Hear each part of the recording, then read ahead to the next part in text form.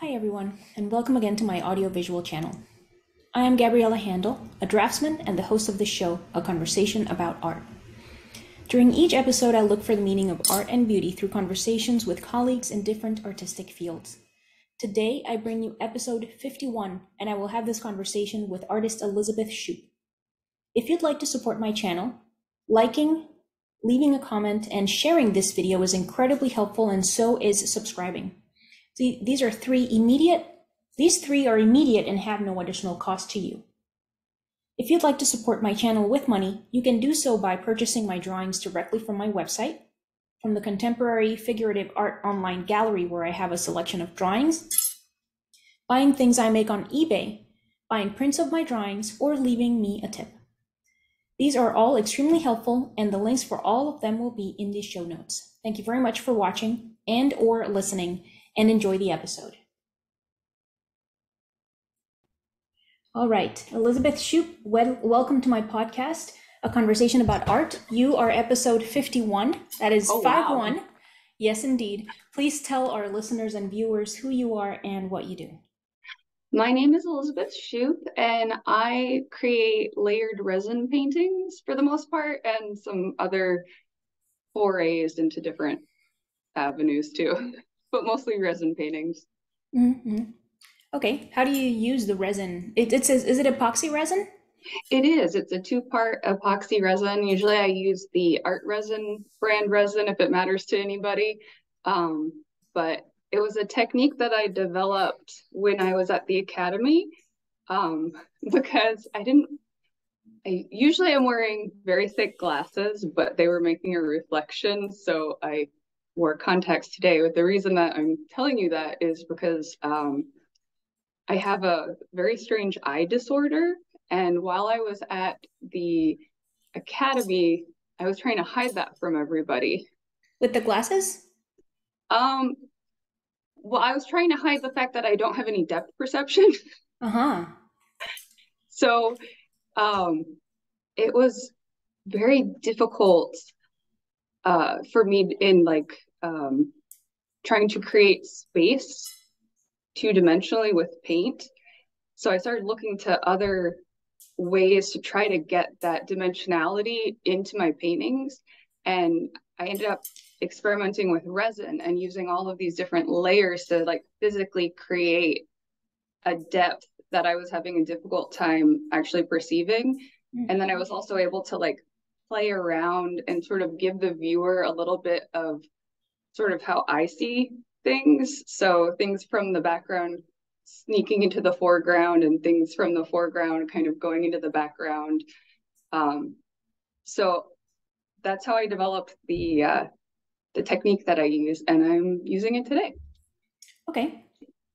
So what other materials go into the layering? And by the way, actually, I am somewhat familiar with resin and epoxy resin because I myself started experimenting with it, but not for like art, but rather for like craft, quote unquote stuff. So like I like reusing things and repurposing things like jar lids and stuff. So like I have the long-term project of like making drawings to go within the back of the lid and then pouring the resin in there so like it's nice and heavy. And so like I'm thinking of making like refrigerator magnets or just like hanging decorations or coasters, something like that, you know. So I've been experimenting with it, but it's like there's a thing about temperature and stuff, you know, that it's supposed to be warm, not exactly warm, but like the one that I have right now, which is I don't remember the brand. I have used art resin, by the way, but it's supposed to be like the minimum is supposed to be like 70 something degrees. So yeah, that's maybe we can chit chat about resin in a bit. But what kind of other materials do you like to put on your work, and how do you do that? So I am really drawn to found materials, and I try to incorporate them into the work itself. And this started with just using basic collage.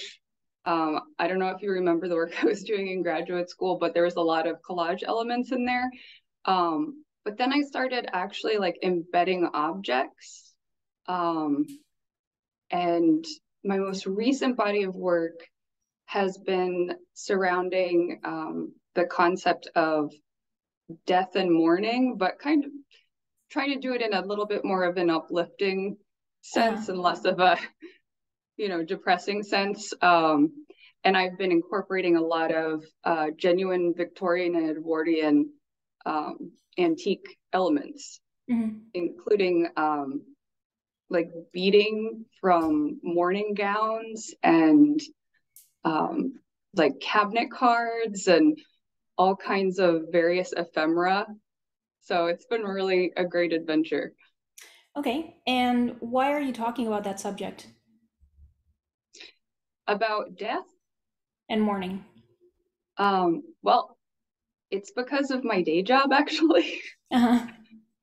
So in my current day job kind of has crept into my artwork a little bit because I am a headstone designer. Yeah. So I get to use art every day to help people process their grief. And I think it's a really important job. And I realized during the pandemic that there were so many people that were coming to our business, not just wanting to make headstones for people who had passed, but also wanting to make headstones for themselves because they had this sense of urgency all of a sudden. And people who had never thought about the fact that they were going to pass at some point were all of a sudden, that was at the forefront. Yeah. And so I was really drawn to make this body of work about that. And I was kind of thinking of it from like, when was the last time that people that I would be related to would have a very strong mourning culture? I know there are a lot of existent mourning cultures in the world. Like what comes to mind immediately is there's some absolutely beautiful practices in Mexico. But I didn't feel like I could speak on that because I am not Mexican. So I was trying to find like an entry point because our modern culture is very against that kind of thing. And the entry point I found was like the Victorian period. So I kind of went in through that way to kind of explore some of it. But I wanted to kind of think of it as a way to open the conversation.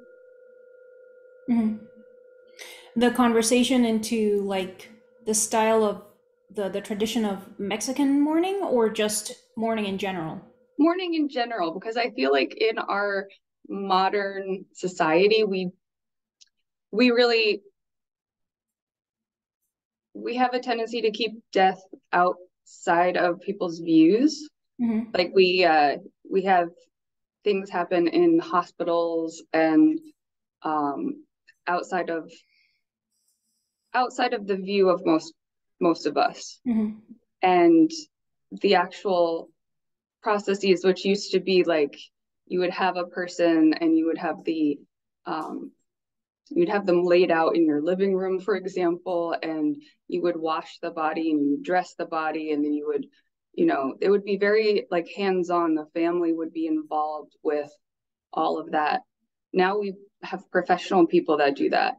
And so we are kind of disconnected from it. And the last time that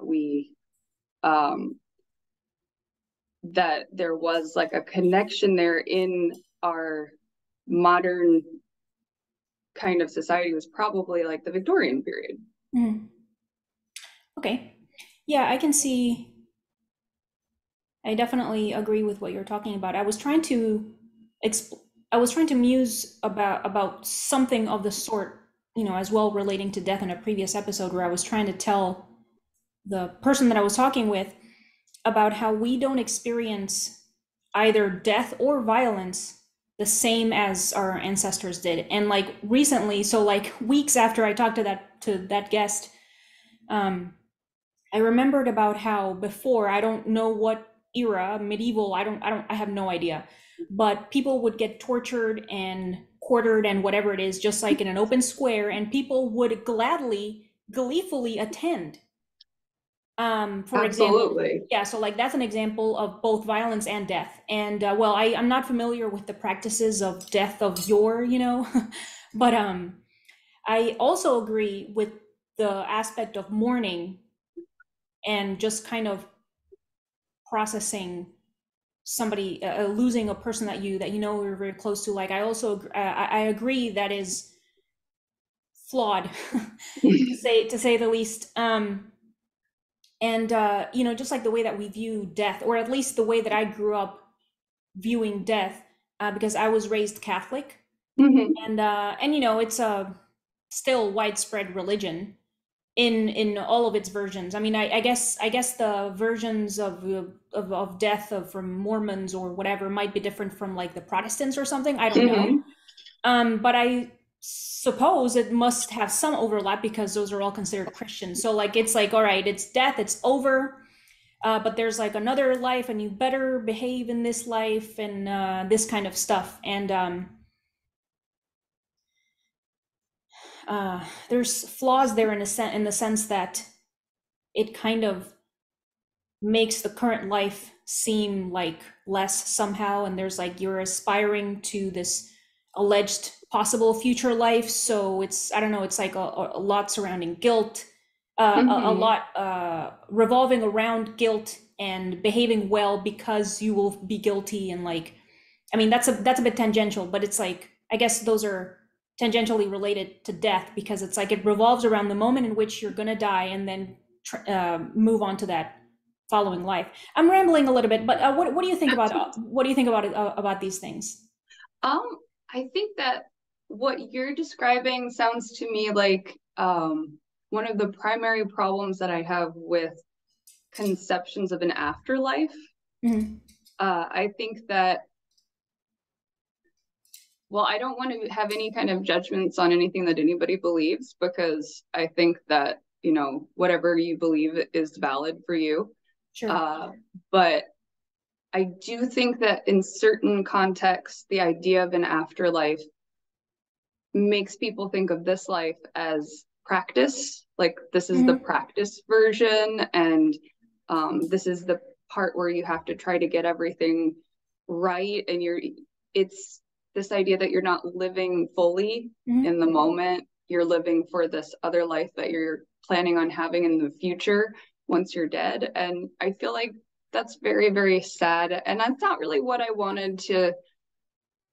The thing that I really like about a robust mourning culture, when you actually do see it in practice, is that oftentimes death becomes a way of appreciating life more. Hmm. And I think I've had some of the most life affirming experiences, for example, working where I work right now, just because it's like I meet people who have had brushes with death, or they just got a diagnosis and they're making their own headstone. And some of those people have this amazing sense of the fragility and the beauty of life that I think a lot of us just on a day to day just don't really, we're not really tuned into it. Hmm. Yes.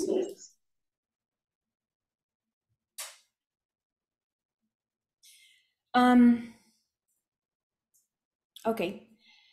And why don't you tell me a little bit about your relationship with art in general?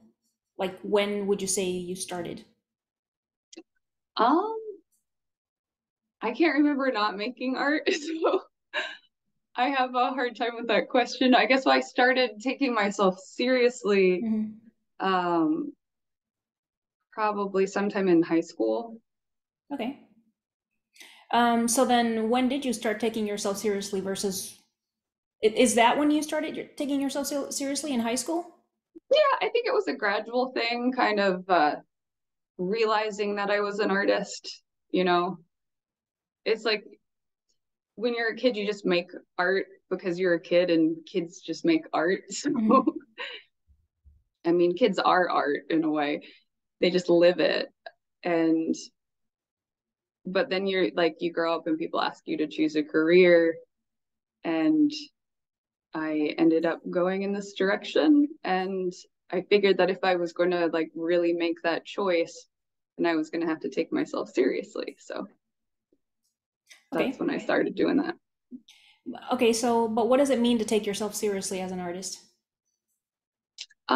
I think it's just like believing that what you create is worthwhile, that it means something to other people, maybe, Mm-hmm. or at least it means enough to yourself that it's important for you to do it. Mm-hmm.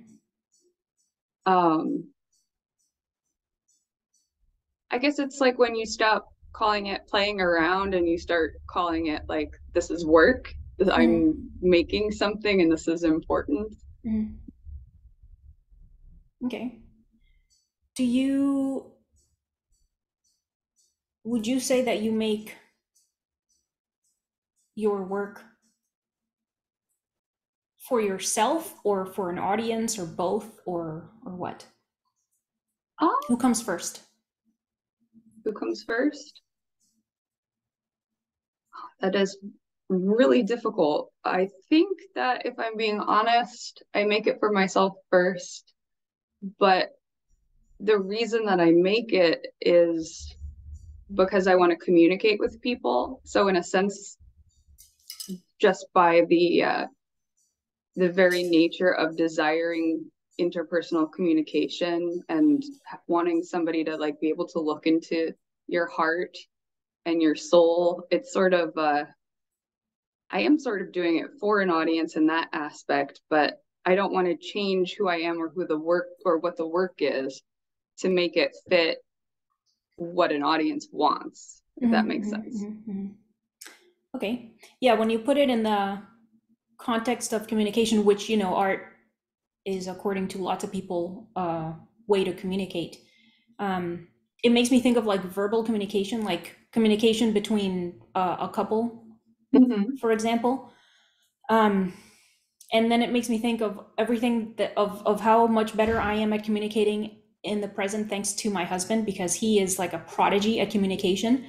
Um, so I have a tendency that I'm very slowly changing to be passive aggressive, which is like, because I'm afraid in the moment to say something, I don't say anything.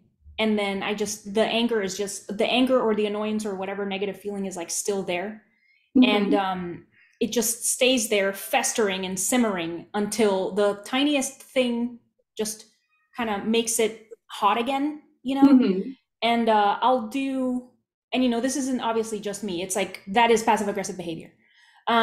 So like then when the feeling gets hot again, I'll like just get angry about something else, but it's really like getting back, quote unquote, because of that other thing. And it's like the Mm-hmm. behavior in the new behavior is like completely unrelated to the original thing I was angry about, but like it somehow feels good because it feels like I got closure for the anger a little bit for the thing that I got angry before. So like that is a long-winded way of describing passive aggressive behavior. But anyway, passive aggressive behavior is obviously flawed communication. So it's like what you were talking about how the work is first for yourself and then for an audience because you're trying to communicate with an audience. I guess made me think a little bit about that and how important it is for the person making the work to be honest whilst making the work, because otherwise the communication is going to be flawed. The communication with the viewer is going to be flawed. Absolutely. What do you think about that? I think you're right on. I mean, when I'm making work, I'm exploring a lot of different ideas. I might be exploring different aspects of myself or my cognition, but I want to be always 100% honest about who I am. And um, I want to have that kind of honesty because I want people, when they look at the work, to have a real, like, I think that when you look at art, you're not necessarily looking at what the artist has created. You're not necessarily looking at what the artist necessarily thinks that they're putting down onto the canvas or the piece of paper or whatever. I think you're really kind of looking into a mirror in a sense. You see in the work something about yourself. And one of the things that I do believe, though, is that if an artist is making artwork from a place where they're not being entirely honest, then that mirror that they're creating for the viewer becomes warped. It becomes like a funhouse mirror and not like an actual mirror for the person to be able to see parts of themselves in. So I kind of, in a way, I see art as therapy for both the artist and the person looking at the work. And I want to sort of I want to experience that therapeutic experience of making the work, and I want to bring that therapeutic ability to look at the work and have for the viewer to be able to have a encounter with themselves, I think is what I would like. Okay. All right. All right. Miss Shupe, what is art in your opinion? So I was thinking a lot about this when you invited me to do this, and I went down a couple of rabbit holes. And I think what I eventually came up with was that I believe that art is a form of magic. And it's kind of maybe, I don't know if that's an answer that you get often, but it's what I'm going to go with.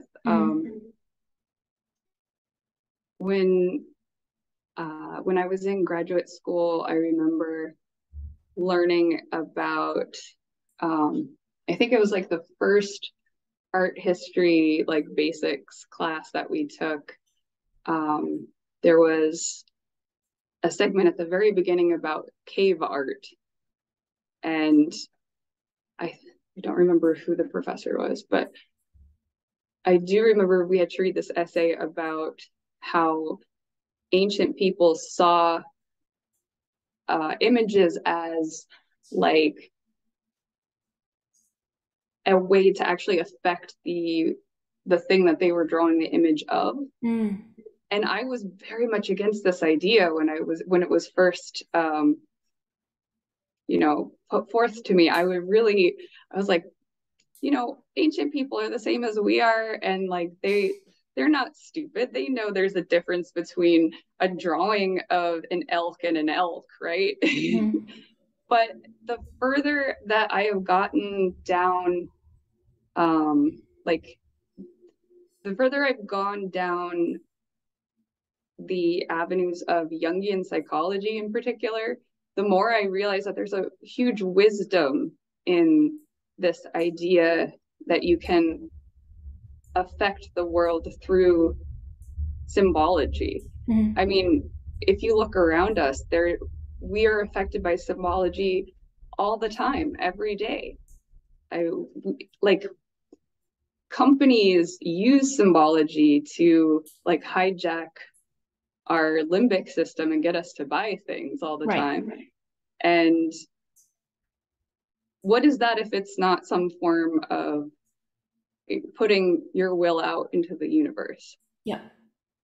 So it got me thinking about a lot of different other, like I think on one hand you could say that art is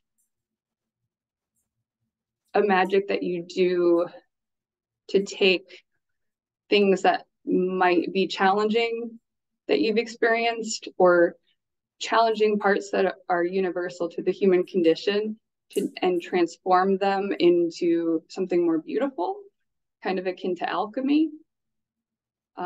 Or you could say that a work of art is a way to set an intention or open a different way of being and actually bring a different thought process into the world for other people to enjoy. Mm-hmm. Mm-hmm. Okay. I remember having read something of the sort about our ancestors, uh, regarding the reason why they might have made all of the imagery that they did. And yeah, that's I actually really like that idea.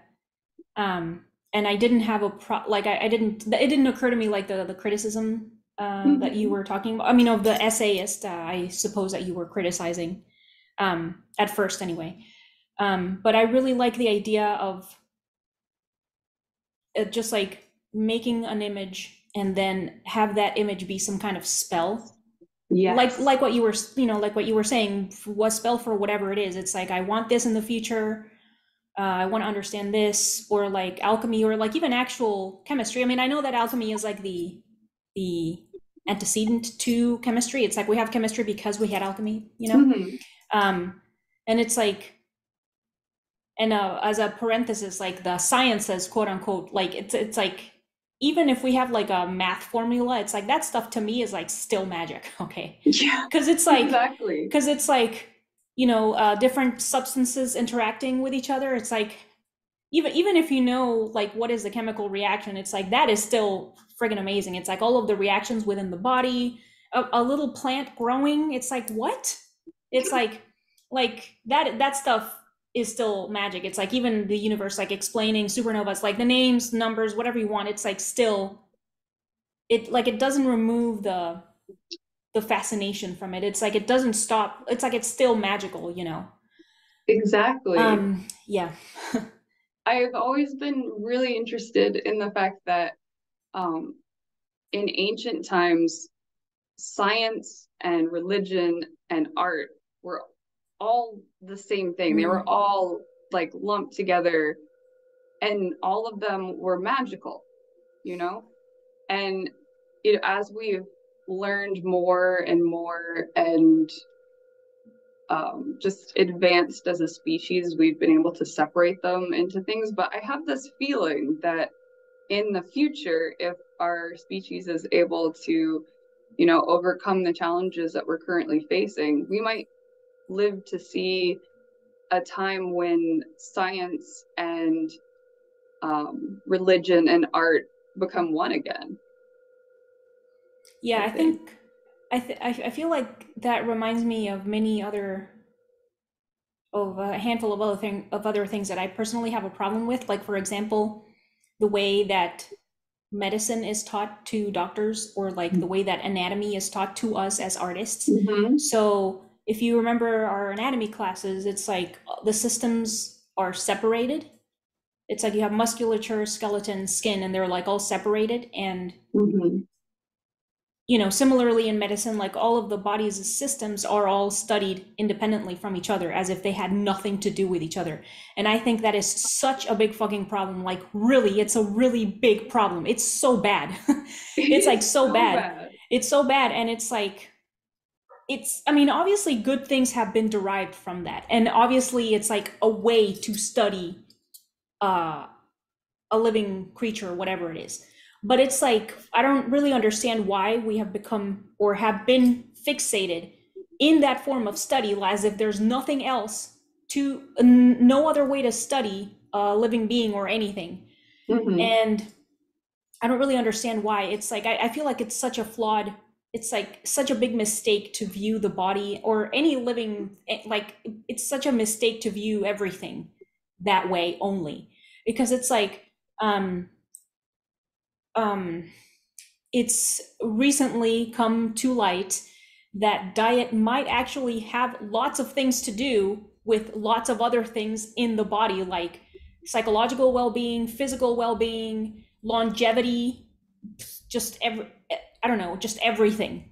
Yeah. And um, for whatever reason, that is only now coming to light, even though it makes perfect Mind fucking blowing. sense, because everything you eat is distributed throughout your entire body. Or like the relationship between the nervous system and the body. And it's like how thorough the nervous system is at picking up information that one's quote unquote consciously does not pick up on, but the nervous system is picking up just like everything, even all the things that one might not be aware of. And then all of that, like say for example, whatever information your nervous system is picking up on and the food that you're eating, for example, might have some kind of negative relationship when you put those two things together, and then your life is just shit. It's like you have schizophrenia or something as a result, and it's like, for example, like that may or may not be an actual example. It might be an exaggeration, but it's not far off from a few things that I've read here and there, and perhaps a little bit of personal experience. I don't have that kind of psychological situation going on, but I mean, I think you're really on to something about well, to get back to this idea of ancient peoples and their relationship to art, I think that one of the things that they were doing, our ancestors were doing, that modern people don't do, that kind of also ties into what you were just saying, is that they were seeing things more holistically. And we have a tendency in our modern society to parse things apart. But holistic thinking, I think, comes more naturally to people. I think it's only with the level of scientific advancement that we currently have, that having everything be so separated and so different from each other, like you were talking about the different systems of the body being like seen as separate entities instead of being part of the same holistic system. Yeah, I would like to see more attention brought to that kind of ways of thinking. Yeah, me too. I mean, I suppose that the reason, and I guess I'm like exercising the small devil's advocate I have in me sometimes. It's like learning to try to think that way. I suppose that separating things, but I mean, I want to reiterate that separating things like that is only one method of study. Yes. And for whatever reason, we're just fixated on it. But I can understand why that would be the go-to in a way, because it definitely simplifies, or at least it seemingly simplifies things, or like temporarily it might simplify things. So like if a person is a beginner or something, then it might be like for example with an artistic anatomy study, because it's like I love anatomy, and like before the academy I had no fucking clue how to even look at an anatomy book. It's like, all right, where do I start? Because it's like when you have the whole like that, it's like, okay, the body, I get it, but it's like now it's like, how do I study these muscles and these bones? So then it's like it's definitely helpful to separate them apart by, I don't know, arm, even though the arm obviously does not just end at the arm, because it continues into the chest and the neck and everything. But then it's like it's helpful to temporarily, at least to start. So it's like a beginner kind of view in a way, so then it's like it then makes sense, like as the person studying, whomever that is, gets more advanced, to then learn how to join everything together and then think with the bigger parts together and then slowly add stuff to that. I think that what this kind of separation that you're talking about comes into play when there's a huge volume of information. So for example, in the anatomical study, like taking the body apart piece by piece makes sense for somebody who is a beginner. When it comes to like bigger subjects, like, the entire health of the human body, like one doctor cannot have all of that in their head at the same time. So therefore we have these different specialties, and then it leads to this lack of holistic thinking. So I feel like both ways of thinking about things probably have their important parts, and we just need to find a way to integrate the holistic way of looking at things a little bit better into our modern world, I think. Hmm. Yeah, that'd be helpful. Or at least have it be part of the things that one can choose to look at when trying to learn Yeah. about something. Because for example, like going back to the thing about doctors, it's like it's I don't have that much experience going to doctors here, or even I mean even with my limited experience of going to doctors in Panama, it's like you'll be hard pressed to find a doctor that will be kind of open minded to try stuff. Hmm. um they're like, no, I mean, for I don't know, like the last time that I went to the most recent time that I went to the doctor, it was like to have my eyeballs checked, and the doctor was like, you have dry eyes, here, have a discount for drops. And it's like, I don't want to depend on drops for the rest of my life. Isn't there something else I can try? And she was like, well, we all have to use drops at some point. It's like, she was like, oh, something like What? this. She was like, she was like all prickly about it. And it's like, all right, I mean, I guess. And, so it's like this kind of, how horses have the things on the side The so they don't get, blinders. yeah, yeah. Yeah. So, yeah, it'd be cool if at least there was some degree of openness to, because it's like, don't you dare tell anything about diet to a doctor, for example. If you went there for Hmm. your eyeballs, don't even, or do it, but then risk have the person be like, no, there's no connection. It's not related, you know. But like my initial thought is of how could it not be related, I think that sometimes in a world where everyone is incredibly knowledgeable and we have so much access, we lose a sense of our intuition. And I think like intuitively it makes sense that of course what's going on with your eyes would be connected to whatever you're eating, or vice versa. Yeah, I mean, I definitely think so. And I mean, I've been doing so many dietary experiments for, I don't know, I guess since really more thoroughly since the pandemic started. It's pretty interesting. But okay. Um, I wanted to, I want to get back to talking about art, because we kind Yeah. of we kind of went into the branches there a little bit. We did a little bit, but it Uh, was I think that's kind of great though, because I think art is in everything, and it's even, in dietary experiments. yeah. Um, why do you think that art is in everything? How is it in everything? I think it's in everything. So I was thinking of this when because I know that you said that this podcast is about art and beauty, and I was really thinking about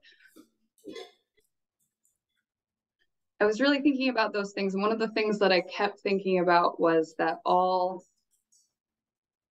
like creation myths throughout all these different societies feature this moment in like the very foundational myth where a god type being creates the world and creates humanity.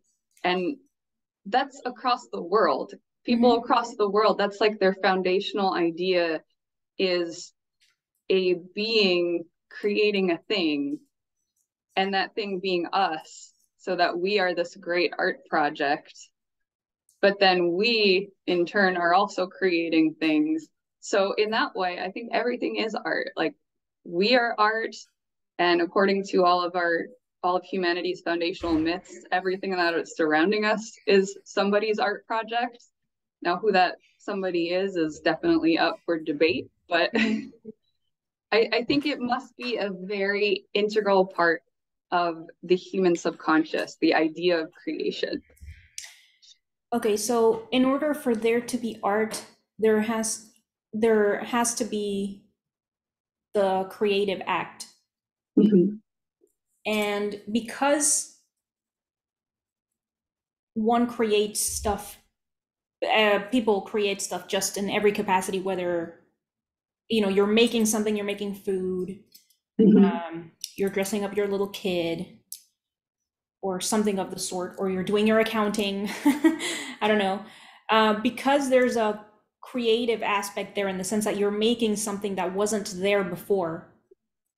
So then that is what makes something art? I think that it's a very good question, because there's like art with a big A and then there's little a art. Yeah. I I think that so there the word geisha in Japanese means artist. Mm-hmm. And the geisha, their art wasn't making art. They didn't really make anything. They just lived a very specific style of daily life. Mm-hmm. And they did it very beautifully. So their art was their own lives, in a sense. Mm-hmm. So in that kind of way, you could say that somebody balancing their checkbook with making art. Mm-hmm. You could say that somebody cooking dinner is making art. You know, if they're doing it very intentionally and, you know, living a beautiful life, who's to say that that's not art? But as far as art with a capital A is concerned,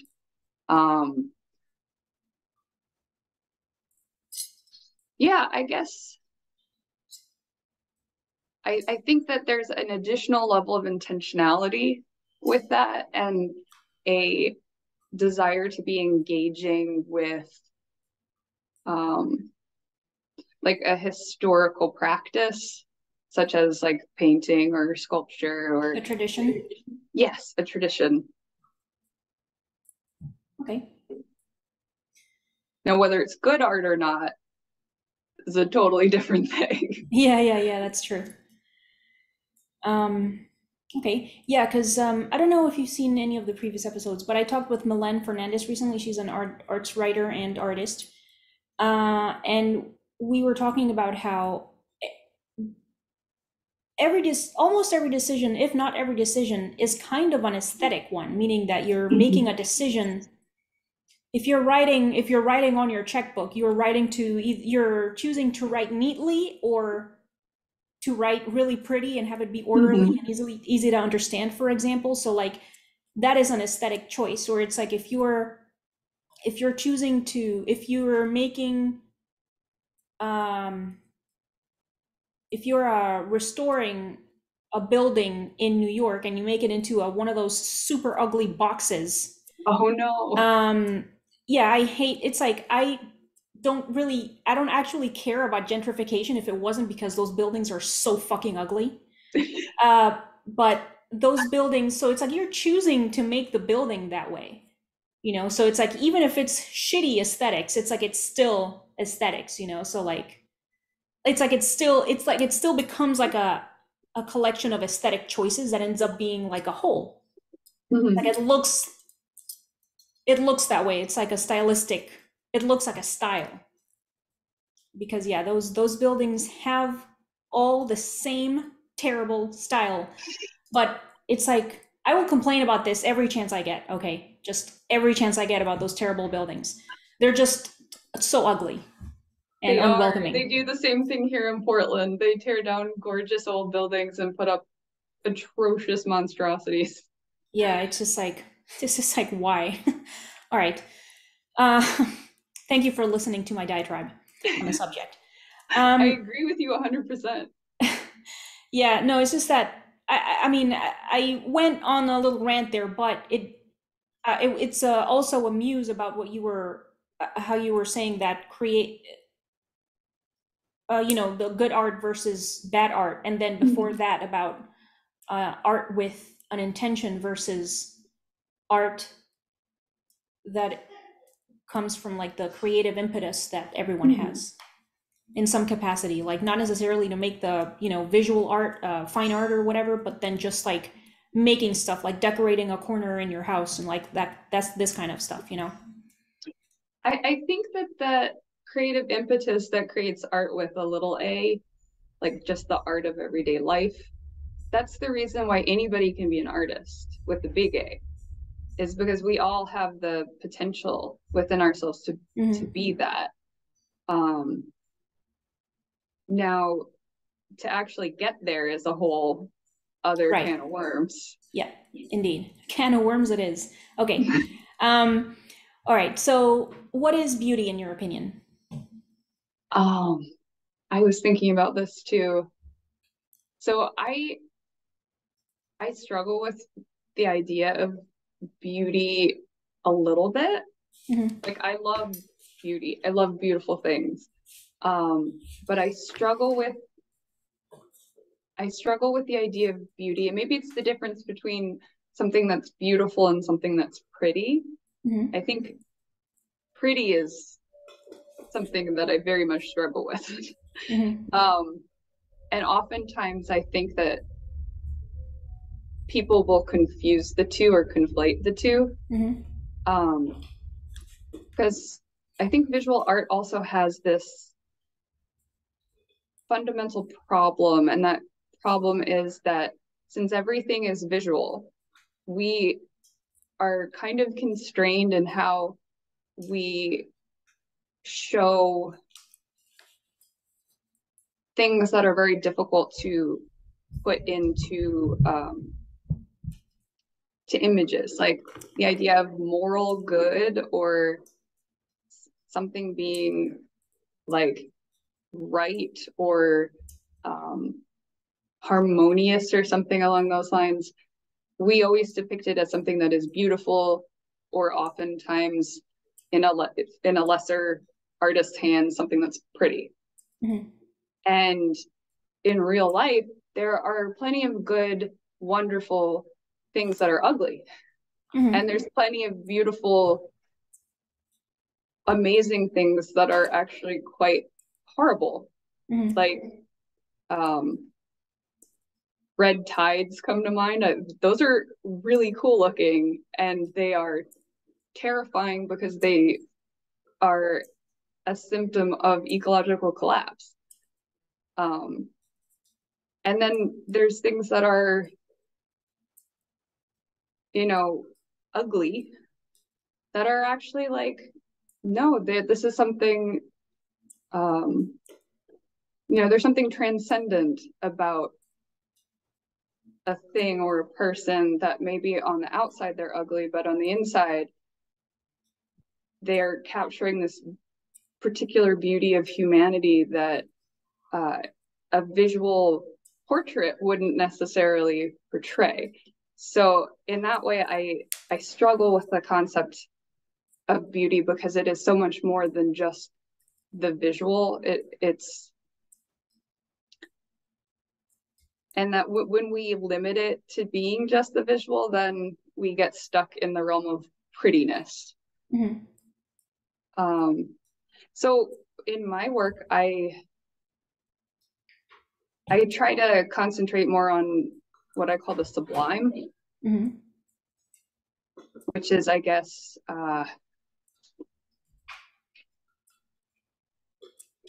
it's kind of like this beauty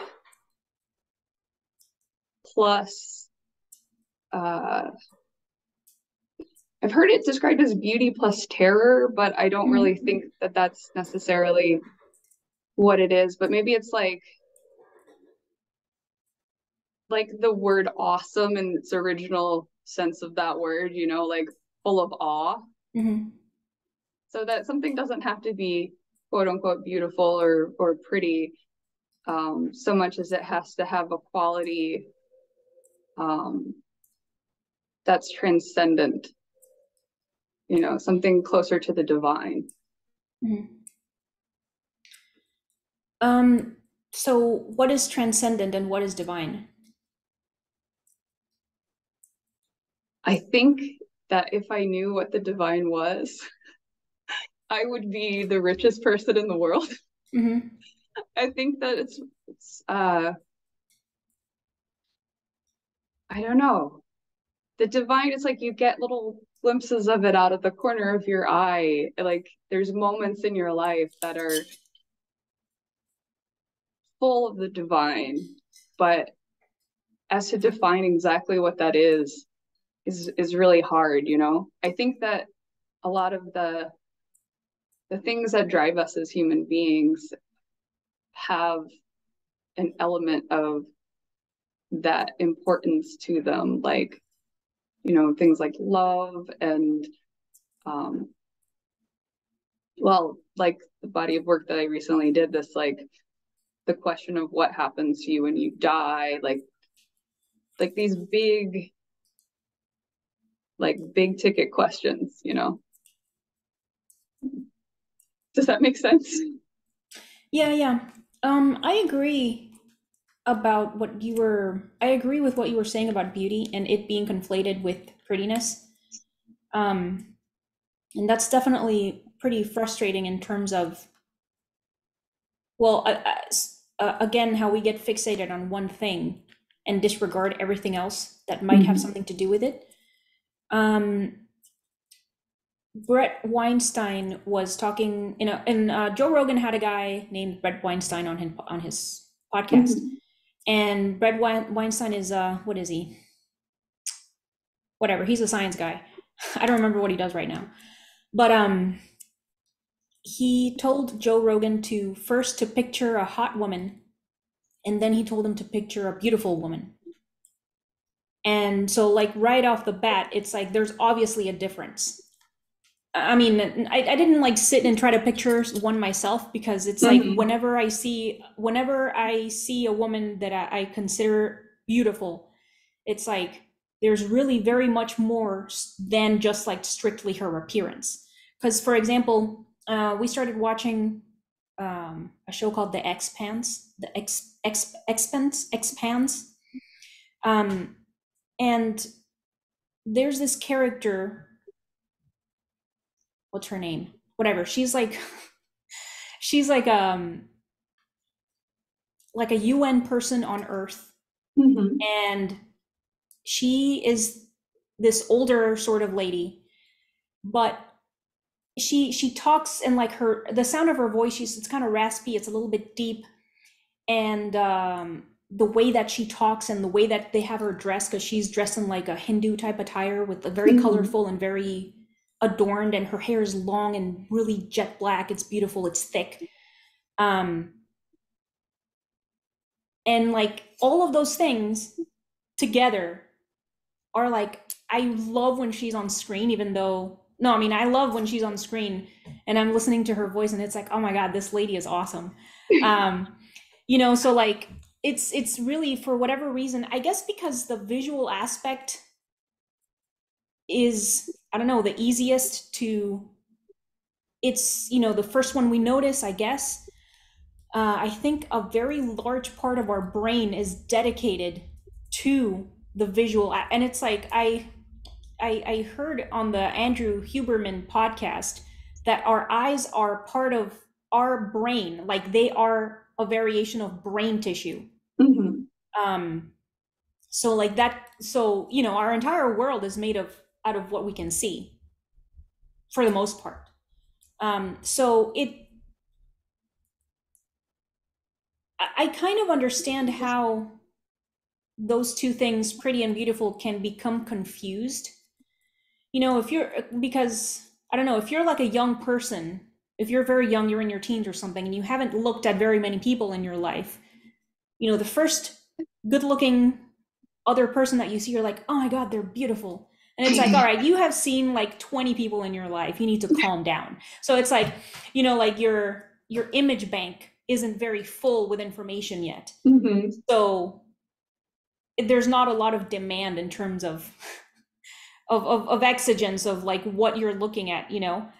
And I think that oversimplification kind of, you know, for whatever reason, I don't know why, it's easy for it to persist because it's, not sure why. I guess it's really that, like, it's because it is a conduit to beauty. You know, because like, even when you're talking about awe, it's like, in order to experience awe, you have to look at you have to see the night sky. You know, you have to like look at the ocean and how it goes all the way into the horizon, for example. You have to look at mountains. So it's like, it's through the eyes. So it does make sense to a certain extent that the idea of beauty gets conflated with something simpler or, Mm-hmm. baser, a little bit below or a lot below, whatever, um, which is pretty, but I think it might work as a conduit to like the bigger, like the actual beauty that is all encompassing. I definitely, yeah, like I guess I'm just going to repeat myself. I definitely agree that beauty is not just prettiness, which is usually just associated with a list of physical attributes. Mm-hmm. So I completely agree with that. And I definitely find it frustrating. And it frustrates me further that it seems like people, or I have the impression that some people cannot seem to see through that, because it's easy. It was Yeah. easy for me because, for example, I'm like, oh my God, I love guys with beards. For example, it's like you hear women say that all the time. But then it's like, there's no way, it's physically impossible for you to like every man with a beard because a lot of them will be repulsive. So it's like, obviously, the aspect of beard, like the physical characteristic of beard, is not what you're attracted to. It's like, it's obviously more than that. It's something else, you know? So yeah. What do you think about that? I think that there's a lot to unpack there. Like I love this idea of um something that is pretty being like a step towards Mm. like conveying this greater like transcendent sort of beauty. I think that that's really interesting. um there's a thing, I don't know if this ever happens to you, but when I'm like on Instagram and I'm looking at people's art and sometimes I see some art that is like very superficially beautiful and I just scroll right past it. And Mm-hmm. then sometimes I see artwork that I think maybe might even be a little bit ugly. I don't, Mm-hmm. but there's something about it that speaks in speaks with a more authoritative voice about something real in the human, like in our human experience, and that art transfixes me, and just I become obsessed, and it kind of makes me wonder then what is beauty, because if this thing that is physically beautiful is not doing it for me in the same way that something that is not as beautiful on an objective scale, um, then like what is it? What is the quality exactly? It's like the beard thing. Like it's not Mm-hmm. the beard, it's something else. But what is that something else? Yeah, yeah. Yes, indeed. Okay, well, we have reached the 56-minute mark in our conversation with Miss Shupe, and I think we should start closing out the episode. Okay. Um, so please tell our viewers and listeners what you're up to lately and where your work can be found. You have any upcoming projects you're excited about? Or, anything you want to add? Um, well, you can find me on my website, neonvictorian.com. And I'm also at neon_Victorian on Instagram, and pop in and say hi. I'm especially excited for other artists. I love to meet new artists and see, people's work, and I'm just very excited about that. As far as new projects I'm working on, I'm kind of in a somewhat fallow point right now because I Somewhat just what? finished up fallow. Oh, Like I'm sort of laying low a little bit. ah, I just finished up a big exhibition and I had another show earlier in the year, so I was working my butt off. nice. Two But shows. Nicely yeah, done. I know. It was very exciting, and I was very happy to be able to put that much work out into the world. But now I'm kind of like recharging. I've been doing a lot of sketchbook work, but I think that my next direction, I think I'm gonna revisit the feminine divine. Actually, Mm-hmm. it sounds a little bit cheesy, but I don't think it's cheesy at all. thank you. I feel like with so much stuff going on in the world, I think we need a little bit. Um, we need a little bit of that sort of energy, I you agree. know. So I'm going to be trying to revisit some of that, and so I want to make work that people can use as a mirror, and in particular, I want to make work that uh, women and female aligned people of whatever gender can look at and like really see themselves as someone who's strong. Mm-hmm. All right. Well, thank you very much, Beth, for joining me. Thank you very much for your time, your words, and your Thank you so thoughts. much. Of course, you're welcome. And thank you everyone for joining us. Feel free to let Beth and I know what you think of this conversation by liking and sharing this video and leaving a comment. Finally, I invite you to subscribe to my audiovisual channel because I have more conversations scheduled. I encourage you to like this video and share it with any and all pertinent individuals because it helps the channel and more people can listen to these interviews. If you want to support Beth, myself, this podcast, or all three, the links will be in the show notes. Thank you very much and see you next time. Bye.